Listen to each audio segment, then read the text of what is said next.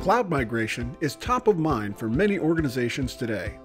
While moving to the cloud can be full of challenges, the cloud offers many advantages around increased agility, new and innovative services, and on-demand pricing that traditional data centers don't offer.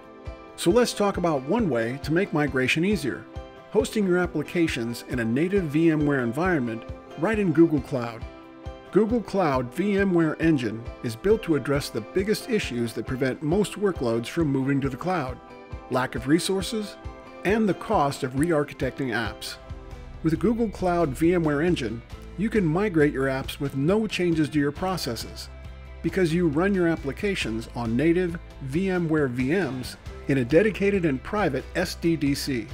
This means you can use the same tools, processes, and policies while still getting the advantages of being in the cloud, all on top of deeper integration with other Google Cloud services. And it doesn't take long to spin up an environment. You can quickly lower your total cost of ownership and spend more time planning how to re-architect down the road. Let's walk through a demo of how to set up Google Cloud VMware environment with just a few clicks. After clicking the navigation menu, we'll scroll down to the Compute section and click VMware Engine, which takes us to an overview page.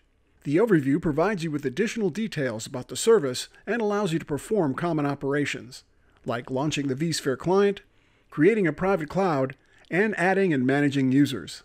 We'll create a private cloud by clicking the Create Private Cloud button, then entering a name for our new cloud. We'll stick with US East for the location and keep the node count at the minimum number of 3. We'll input the CIDR range for our management appliances, then click Review and Create.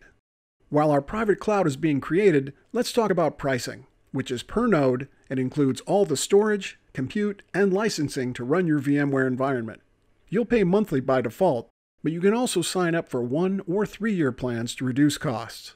After our private cloud is created, we can access it from the Resources screen, which is where you can view and manage all your private clouds.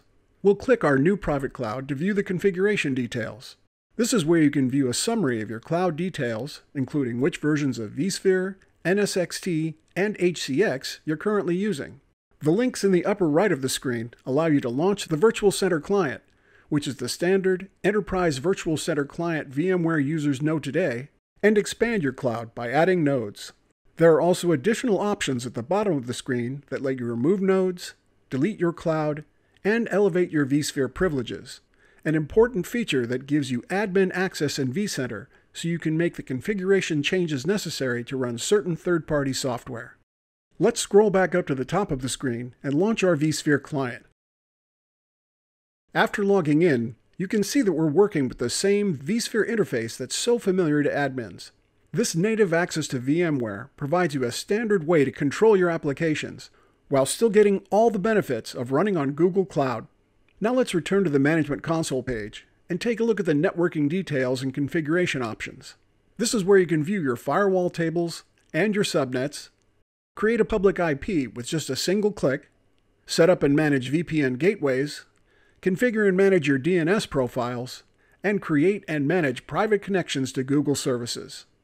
The Activities interface provides important details for your security and operations teams, including environment alerts, details about past events, and any currently running tasks and their status.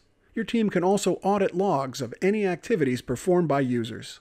The Account screen provides a summary of your entire VMware Engine environment, including all your private clouds, and lets you subscribe to email alerts and add distribution lists. The Account screen is also where you can manage any users that have access to the environment. One really nice feature of the VMware Engine is the native integration into Google services. All the billing related to the service is integrated seamlessly into the online account management system, which allows you to see all the usage of your VMware Engine dedicated nodes right in line with your other Google Cloud services. With this quick tour, we've shown you how to quickly generate a private, native VMware environment on Google Cloud and use all the same tools and processes you're already familiar with. The environment is fully supported by VMware and gives you the ability to create hybrid apps that integrate seamlessly with Google Cloud services. Google Cloud VMware Engine is available for you to try out now, so check out the documentation to learn more details and spin up your own private VMware environment.